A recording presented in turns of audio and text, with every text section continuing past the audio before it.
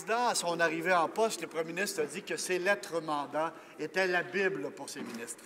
À la lecture des lettres mandats du ministre du Commerce international et de la ministre des Affaires étrangères, il faut croire que le commerce international n'est vraiment pas important pour le premier ministre parce qu'à nulle part, il n'est fait mention ni de l'accord sur le bois d'œuvre, pas plus que du PTP ou d'accords bilatéraux entre les pays qui étaient dans le PTP. Monsieur le Président, pourquoi le premier ministre ne nous montre-t-il pas que pour lui, c'est important d'ouvrir les frontières?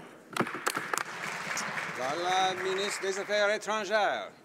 Notre gouvernement a un excellent bilan pour ce qui est bien sûr pour les Canadiens en matière de commerce international.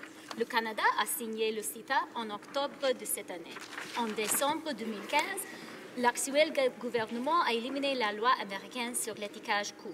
Nous avons obtenu un accès élargi au marché américain et chinois pour le boeuf.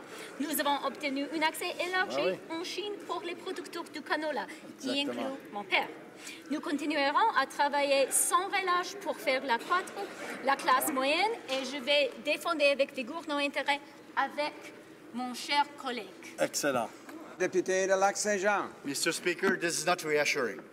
How can they stand over there with a straight face and tell Canadians that they believe in free trade?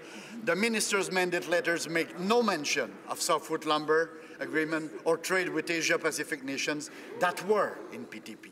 Mr. Speaker, Canadian workers need this Liberal government to work in their best interest.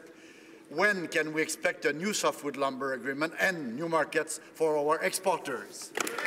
The Honourable Minister of International Trade. Speaker, more trade is more growth. More growth is more jobs for Canadians, Mr. Speaker.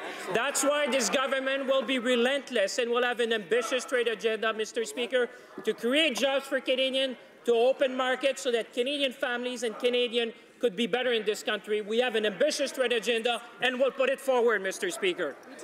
La députée de Lac-Saint-Jean. Monsieur le Président, les preuves nous démontrent que les politiques libérales étaient mal visées dès le départ. Voici ce qu'un groupe dit, le groupe des manufacturiers canadiens. Pour le moment, le Canada n'est pas un endroit concurrentiel pour les investissements.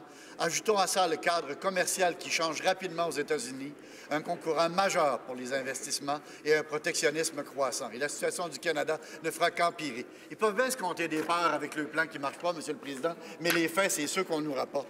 Quelles seront les mesures que le Premier ministre va prendre pour défendre les emplois ici au Canada? The Honourable Minister of Innovation and Science. I'd like to remind the opposite member that when it comes to taking concrete steps, we extended the Automotive Innovation Fund in the 2016 budget. Not only did we extend this fund, we changed the terms.